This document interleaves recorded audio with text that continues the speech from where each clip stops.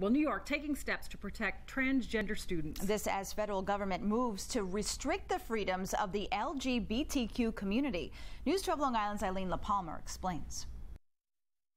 I knew I was transgender from a very young age. 18-year-old Madeline Bruni was born male, but now identifies female. She says she was bullied when she transitioned in middle school and started using the women's bathroom. You got it from the students and you got it from the teachers, too. It was just awful. Bruni joined other trans children at the LGBT network in Woodbury today, all expressing concern after President Trump rescinded federal guidelines instructing schools nationwide to allow children to use bathrooms corresponding to the gender they identify with.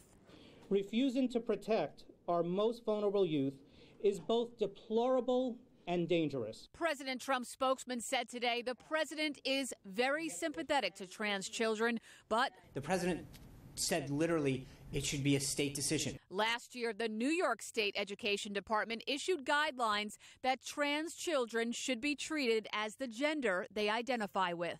And here in the Jericho schools, students are allowed to use whichever bathroom matches the gender they identify with. And the superintendent says that's not about to change now. With or without that directive, kids would be treated with respect, and they would be supported. Late this afternoon, the State Ed Department and the State Attorney General sent this reminder to all school districts saying, quote, irrespective of the federal government's decision, they have independent duties under state and local law to protect transgender students from discrimination and harassment. The teachers have been wonderful. Lauren Bucketti's 10-year-old son, Zach, is transgender. She wishes children across the country could experience the same acceptance that she says Zach has had at his Massapequa Elementary School. Now he's comfortable going to the boys' room.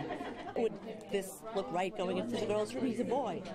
He's a boy. Under today's reminder, things should stay the same at schools throughout New York State, but the LGBT advocates insist this is a civil rights issue and should be protected federally. Today, the LGBT network established a 24-hour hotline for people to call if they experience discrimination. That number is 646-535-4528.